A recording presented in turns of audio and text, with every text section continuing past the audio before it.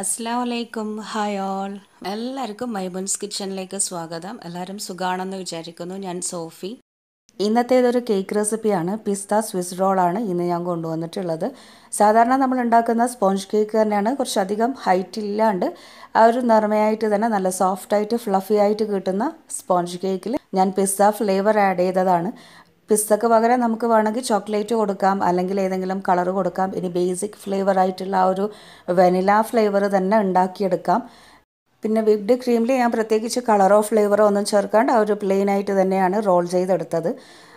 പിന്നെ പ്രത്യേകിച്ച് പറയാനുള്ളൊരു കാര്യം എന്ന് പറഞ്ഞാൽ, പൊതുവെ എല്ലാവരും പറയുന്നതാണ് ബേക്കിംഗ് പൗഡറോ ബേക്കിംഗ് സോഡയോ ഒന്നും ഇട്ടിട്ടില്ലെങ്കിൽ നമ്മുടെ കേക്ക് ഭയങ്കര ഹാർഡാവുന്നു എന്ന് പറയുന്നുണ്ട്. പക്ഷേ ഞാൻ ഇതുവരെ ഇവിടെ വീട്ടിലുണ്ടാക്കുന്ന കേക്കൊന്നും ഒരിക്കലും ബേക്കിംഗ് പൗഡറോ ബേക്കിംഗ് സോഡയോ ചേർക്കാറില്ല. മൈദ മാത്രമേ ചേർക്കാറുള്ളൂ. ഇനി ചോക്ലേറ്റിൻ്റെ ഫ്ലേവറിൽ വേണമെങ്കിൽ മൈദൻ്റെ കൂടെ കുറച്ച് കോൺഫ്ലോറോ കോഫിയോ ഒക്കെ ചേർത്ത് കൊടുക്കാറേ ഉള്ളൂ.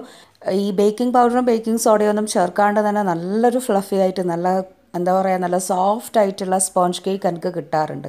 ബേക്കിംഗ് പൗഡറോ ബേക്കിംഗ് സോഡയോ ഒന്നും ഇല്ലാണ്ട് തന്നെ നല്ലൊരു സ്പോഞ്ച് കേക്ക് ഉണ്ടാക്കാനായിട്ട്, നല്ല ഫ്ലഫി ആയിട്ട് നല്ല പഞ്ഞി പോലെയുള്ള സ്പോഞ്ച് കേക്ക് ഉണ്ടാക്കാനായിട്ട് ഈ ഒരു വീഡിയോ എല്ലാവരും ഒന്ന് കണ്ടു നോക്കുക കേട്ടോ. അപ്പം ഞാനിപ്പം കേക്ക് ഉണ്ടാക്കേണ്ട ട്രേ ആദ്യം റെഡിയാക്കി വെച്ചിട്ടുണ്ട്. വലിയൊരു റെക്റ്റാങ്കിൾ ഷേപ്പിലുള്ളൊരു ട്രേ ആണ് എടുത്തത്. അതിൽ കുറച്ച് ഓയിലൊക്കെ പുരട്ടിയിട്ട് ബട്ടർ പേപ്പർ വെച്ച് കൊടുത്തിട്ടുണ്ട്. ഇനി നമുക്ക് കേക്കിൻ്റെ ബാറ്റർ റെഡിയാക്കാം. അതിനായിട്ട് ഞാനിപ്പം 2 മുട്ടക്കുള്ളൊരു കേക്കാണ് ഉണ്ടാക്കുന്നത്. 2 മുട്ട ഒരു ബൗളിലേക്ക് അങ്ങ് ഉടച്ചിട്ട് കൊടുക്കാം. അപ്പം നമ്മൾ എടുക്കുന്ന ബൗള് ഡ്രൈ ആയിരിക്കണം, അതിൽ നനവൊന്നും പാടില്ല. പിന്നെ അതുപോലെ തന്നെ ബീറ്ററായാലും വിസ്കായാലും ഒന്നും നനവില്ലാത്ത നല്ല ഡ്രൈ ആയിട്ടുള്ളത് തന്നെയാണ് എടുക്കാൻ ശ്രദ്ധിക്കേണ്ടത്. ഇനി ഇത് നന്നായിട്ടൊന്ന് ബീറ്റ് ചെയ്തെടുക്കാം. അപ്പോൾ ബീറ്റ് ചെയ്യുമ്പം ഇതിലേക്ക് ഒരു നുള്ളു ഉപ്പും കൂടെ ചേർത്തിട്ടാണ് ഞാൻ ബീറ്റ് ചെയ്തെടുക്കുന്നത്. പിന്നെ ഇങ്ങനെ ഇലക്ട്രിക് ബീറ്റർ തന്നെ വേണമെന്നില്ല, ഒരു ഹാൻഡ് വിസ്ക് ഉണ്ടെങ്കിൽ അത് മതി, അല്ലെങ്കിൽ ഫോർക്ക് യൂസ് ചെയ്തിട്ട് അങ്ങനെയും നമുക്ക് ഈ ഒരു മുട്ട നന്നായിട്ട് പതപ്പിച്ചെടുക്കാം. ഇനി ഇതൊന്നും അല്ലെങ്കിൽ മിക്സി ഉണ്ടാവുമല്ലോ, മിക്സീൻ്റെ ജാറിലിട്ടിട്ട് നന്നായിട്ടൊന്ന് പതപ്പിച്ചെടുത്താൽ മതി. അപ്പോൾ ഇതിപ്പം ബീറ്റ് ചെയ്ത് തുടങ്ങുമ്പോൾ തന്നെ ഞാൻ ഒരു നുള്ളു ഉപ്പ് ചേർത്ത് കൊടുത്തിട്ടുണ്ടായിരുന്നു. പിന്നെ അതുപോലെ തന്നെ നമുക്കിനി പഞ്ചസാര ചേർത്ത് കൊടുക്കാം. അപ്പോൾ ഒന്ന് ബീറ്റായി വരുമ്പോഴാണ് ഞാൻ പഞ്ചസാര ചേർത്ത് കൊടുക്കുന്നത്. പഞ്ചസാര എനിക്ക് ഈ ഒരു തവിയിൽ പഞ്ചസാര ചേർക്കുന്നതാണ് ഒരു അളവ്. അപ്പം എൻ്റെ കേക്കിന് ഉണ്ടാക്കുന്നതിൻ്റെ ഒരു അളവാണത്. അത് ഏകദേശം ഒരു 1/2 കപ്പ് 240 ml ആ ഒരു സെറ്റിൽ 1/2 കപ്പ് പഞ്ചസാരയാണ് ഞാനിപ്പോൾ ഇതിലേക്ക് ചേർത്ത് കൊടുത്തത്. ഇതിപ്പോൾ 2 മുട്ടക്ക് ആ ഒരു 1/2 കപ്പ് പഞ്ചസാര മതിയാവും. ഇനിയിപ്പോൾ മുട്ടൻ്റെ അളവും കേക്കിൻ്റെ ആ ഒരു വലിപ്പമൊക്കെ കൂടുന്നതിനനുസരിച്ചിട്ട് പഞ്ചസാരൻ്റെ അളവും നമ്മളങ്ങ് കൂട്ടി കൊടുക്കണം. ഇപ്പം നമ്മുടെ കേക്കിൻ്റെ ബാറ്റർ ഏകദേശം റെഡി ആയിട്ടുണ്ട്. മുട്ട നന്നായിട്ട് പതഞ്ഞ് വന്നിട്ടുണ്ട്. ഇനി ഓവറായിട്ട് ബീറ്റായി കഴിഞ്ഞാൽ അതിൻ്റെ ആ ഒരു പതമൊക്കെ അടങ്ങിപ്പോവും. അപ്പോൾ അതുകൊണ്ട് നന്നായിട്ട് പതഞ്ഞ് വന്നു എന്ന് കണ്ടു കഴിഞ്ഞാൽ ഇതിലേക്ക് നമുക്ക് മൈദ ചേർത്ത് കൊടുക്കാം.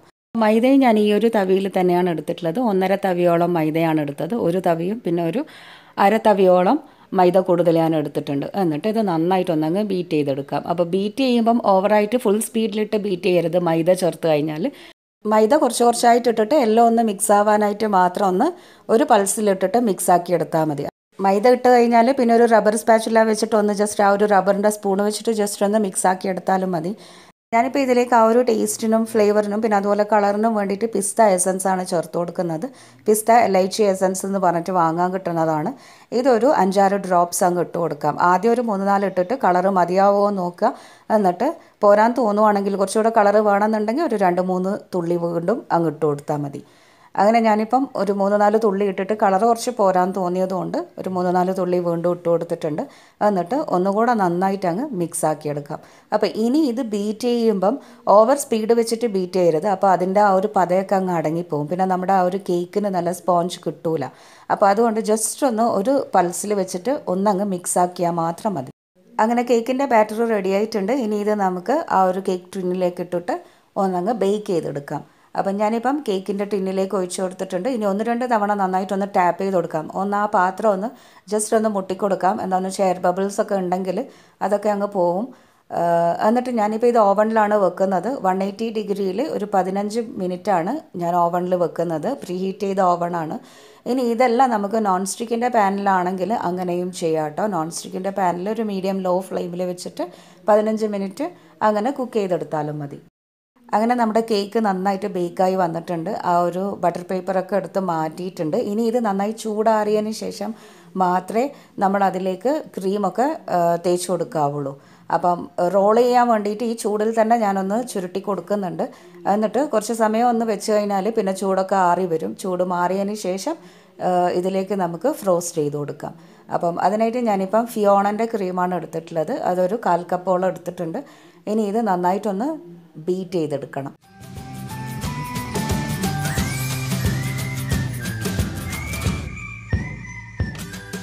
ഫിയോണൻ്റെ ക്രീമിൽ പ്രത്യേകിച്ച് പൗഡേർഡ് ഷുഗറൊന്നും ആഡ് ചെയ്യേണ്ട. അത്യാവശ്യം ഷുഗർ ഉള്ള ഒരു ക്രീം തന്നെയാണ്. നന്നായിട്ട് ഇത് ബീറ്റ് ചെയ്യുക. എന്നിട്ട് കേക്ക് ഒന്ന് ആറി വരുന്നത് വരെ ഇത് ഫ്രിഡ്ജിലോ ഫ്രീസറിലോ വെച്ചാൽ മതി. അപ്പം നന്നായിട്ട് എന്താ പറയുക, നല്ല സ്റ്റിഫായിട്ട് കിട്ടും. അങ്ങനെ നമ്മുടെ ക്രീം ഇപ്പം നന്നായിട്ട് സ്റ്റിഫായി വന്നിട്ടുണ്ട്. ഇനി ഇത് കേക്കിലേക്ക് വെച്ചിട്ട് പുരട്ടി കൊടുക്കാം. അപ്പം ഞാനിപ്പം കേക്ക് നന്നായി ചൂടാറിയതിന് ശേഷമാണ് ക്രീം പുരട്ടി കൊടുക്കുന്നത്.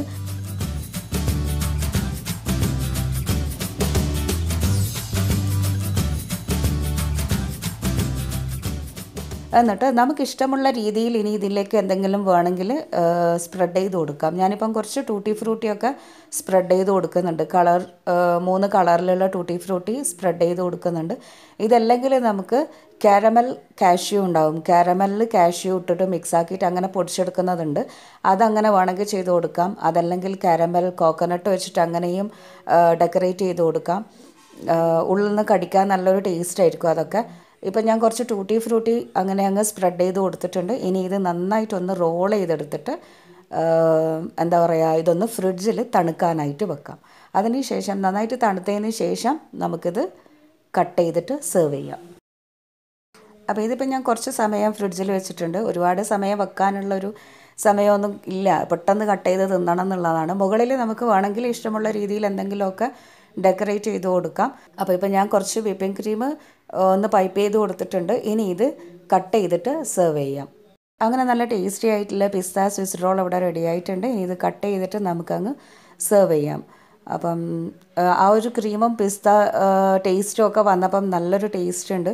പിന്നെ നമുക്ക് വേണമെങ്കിൽ ഈ ക്രീമിലും എന്തെങ്കിലുമൊക്കെ കളറോ അല്ലെങ്കിൽ കൊക്കോ പൗഡർ ഇട്ടിട്ട് അങ്ങനെ ഒരു ചോക്ലേറ്റിൻ്റെ ആ ഒരു ഫ്ലേവറോ അല്ലെങ്കിൽ കോഫീൻ്റെ ഫ്ലേവറോ ഒക്കെ വെച്ചിട്ട് ക്രീമും അങ്ങനെ ആക്കിയെടുക്കാം. അപ്പം ഞാനിപ്പം ആ ഒരു പ്ലെയിനിൽ തന്നെയാണ് ഉണ്ടാക്കിയെടുത്തത്. ഇതിന് മുമ്പ് ഞാൻ ഉണ്ടാക്കിയ 2 സ്വിസ് റോളാണ്. അപ്പോൾ ഇത് സാധാരണ വനില കേക്കിൽ ഞാൻ കുറച്ച് കളർ ആഡ് ചെയ്തിട്ട്, യെല്ലോ കളർ ആഡ് ചെയ്തിട്ട്, പിന്നെ അതുപോലെ തന്നെ ക്രീം വരുന്നത് കോഫീൻ്റെ ആ ഒരു ഫ്ലേവറിലുള്ള ക്രീമാണ്. ഇത് സാധാരണ സ്പോഞ്ച് കേക്കിൽ ഒരു 3-4 കളർ വെച്ചിട്ട് അങ്ങനെ പൈപ്പ് ചെയ്ത് കൊടുത്തിട്ട് ബേക്ക് ചെയ്തെടുത്തതാണ്. പിന്നെ കോക്കനട്ടിൻ്റെ ഒരു മിക്സ് വെച്ചിട്ട് റോൾ ചെയ്തെടുത്തതാണ്. നല്ല അടിപൊളി ടേസ്റ്റാണത്. അപ്പം ഈ ഒരു വീഡിയോ കണ്ടിട്ട് എല്ലാവർക്കും ഇഷ്ടമായാൽ ലൈക്ക് ചെയ്യാൻ മറക്കരുത്, ഷെയർ ചെയ്യാനും നിങ്ങൾ മറക്കരുത്. സബ്സ്ക്രൈബ് ചെയ്യാത്തവർ സബ്സ്ക്രൈബ് ചെയ്തിട്ട് വീഡിയോസ് കാണാൻ ഞാൻ റിക്വസ്റ്റ് ചെയ്യുകയാണ്. പിന്നെ അതുപോലെ തന്നെ പുതിയ പുതിയ റെസിപ്പീസുമായി നമുക്കിനിയും കാണാം. അതുവരെ keep watching Maimoons kitchen. Take care and by. Thank you.